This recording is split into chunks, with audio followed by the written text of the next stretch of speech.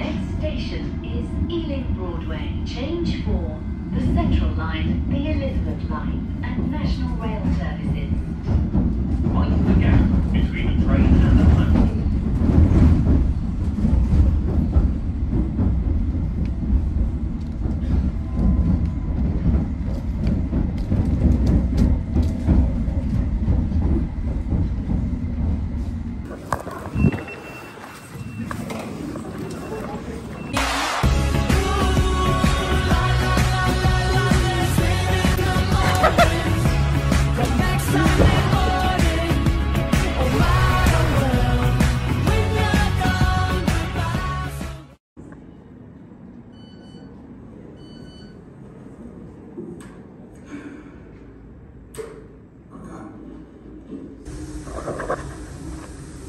Good afternoon everybody,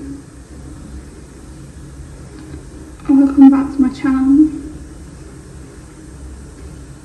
Currently you're watching Lisa, and then we're doing a 48-hour challenge. But yeah, I'm in uni.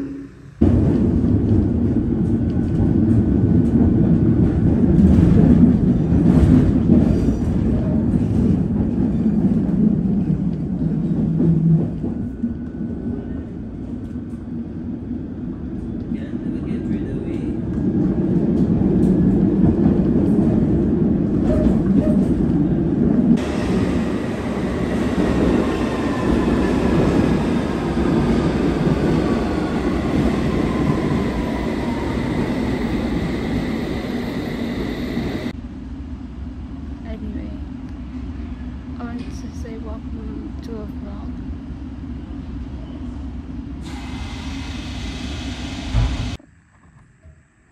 So this is my premise, my background. And now we will move to the 80s, but whatever will happen in our series is because this premise was because this happened, okay? And then it says the Montauk project, which existed in reality, involved the most cutting-edge developments in science. No one knows for sure what these experiments entail, etc. So, alien contact, time travel. Was this true? Maybe not, because you know that people always say Area 51 UFOs, where? The people who are presenting. Because they say, oh, these people are able to write a beautiful thing with this idea. Because this idea is so intangible that it has to be very well written, it has to be, you know, or it can be boring and disastrous. That's the truth.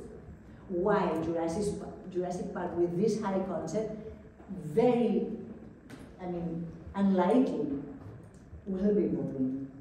Or Titanic, this cannot be boring, all these things happening, you know. But a character with an internal journey on this could be extremely boring, as you know. I'm sure you've seen movies that are insufferable, because, or it can be marvelous, okay? So, What's up guys? How are you getting on?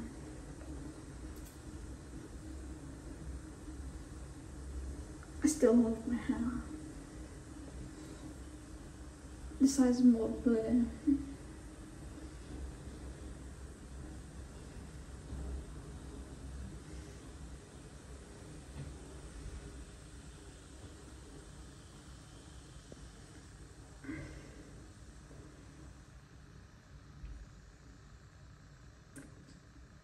Are you still getting vlog content today? Yesterday I couldn't get any, really.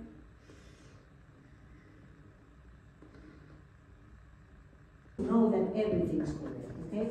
So, number 2 is know your genre. Definitely know your genre. Then, say it beforehand. If you're struggling to make a comedy sound funny or a drama sound dramatic, if you have a problem and the comedy that you're preaching doesn't sound funny, or you have a drama that makes people laugh, this means there's some mistake in here, the whole thing, okay? maybe the bits, the things that happen, okay? Then number 3, do practice your page at home. Make sure you don't overrun your allocated time. And this is very important. You will see it now when we watch things, because I mean, you cannot overrun the allocated time for several reasons. The first one is because they will cut you. They will say over, and you will be like in the middle of your explanation. And the second one is because these people are listening to one after the other, one after the other. If you make it longer, they will lose all concentration, definitely. Okay? Number 4, don't compare your series or screenplay to existing movies, unless it helps to make your project sound fresh and exciting. Because if you tell about, oh, I compare my movie to this one and this one, it sounds like it's one more movie among many about the same thing. So don't compare unless, for example, you can say, okay, my story is like Romeo and Juliet, and then they will say, wow, one more impossible love story. But then you say, my story is comparable to Romeo and Juliet, but it's set in a distant galaxy. Now is a fresh thing. Wow, how would a story like Romeo and Juliet's story develop in a distant galaxy? Then this makes it fresh. If it's not for a reason like that, don't compare it, because it can make it sound repetitive. Then don't mention specific actors and directors, don't mention specific actors, but be prepared if they ask for your opinion. So you have to be ready to answer the question, but you don't anticipate it. You don't say it in the pitch. Only if they ask you after the pitch. And then and then number 6 is important. Register your 3 to 4 page pitch document, series pilot or screenplay. Copyrighted, it means. Which is interesting because in the UK there is no official copyright agency, which is strange. Because it's the only country that I know that has no official copyright agency. If for intellectual property, there is copyright for inventions, machines, this yes, okay, and copyright for trades and names and brands. But intellectual property, copyright, this is called like that. Copyright for intellectual property, there is no official agency in the UK. If you, for example, Google how to register, how to copyright my script, my whatever, you will find private companies doing that, but there's no official agency. And in all the rest of in America, there's an official agency, which is the Library of Congress, governmental, and then there is the Writers Guild.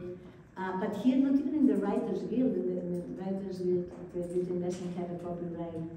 So, what happens if you are pitching a project, you're pitching a story, like 3 or 4 different producers get to listen to it and receive your pitch deck, and then they never ever call you and they take the story and produce it with another writer? You could sue them. I mean, there is a tendency, because people have a tendency to, we all do, have a tendency to think that our stories are very original. And then if someone else has more or less the same idea, we have a tendency to say, oh, they copied me. And maybe not, because the truth is that things linger, ideas linger. Many people have more or less the same ideas at the same time. But a different thing is, you have been pitching something and it's a quite clear story with different turning points and a clear plot. And then nobody even listens to you, nobody, and then 3 years later, you see a produced series and you say, what? This is where I pitched. And then you see that it's not only the idea, which could be, common to many people. No. You see that many elements in the story, many turning points are yours. If you have not the copyright, you would never even complain. But if you have the copyright, you could say, listen, you have copied, and then you, so I would recommend that you copyright.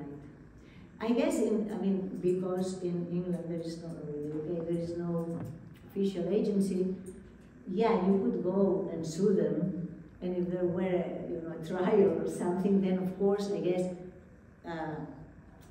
emails, things like that, but this, it's better if you have the copyright.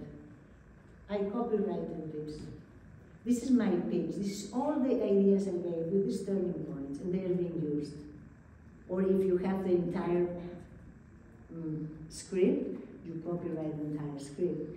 You cannot copyright for example, in the United States, you can copyright an idea, okay? Or a concept. In European countries, you cannot copyright an idea or a concept. At least you have to copyright a treatment, something a bit more concrete. But it's worth it. And you can copyright it in any other country. You don't have to copyright it here. It will be valid for the entire world, in case of a problem.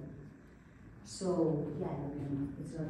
And if you copyright it in the Writers Guild of America, the Writers Guild of America East, you can register it. We call it register, because copyright is more Library of Congress, and there's a special price for students. So it's not really so expensive, and maybe it's worth it.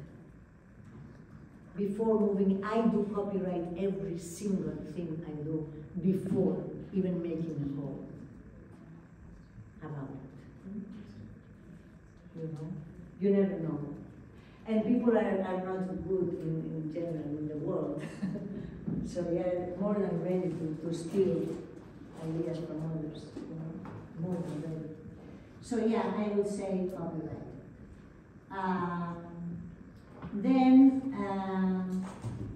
Okay, now here it talks about how to contact producers, how to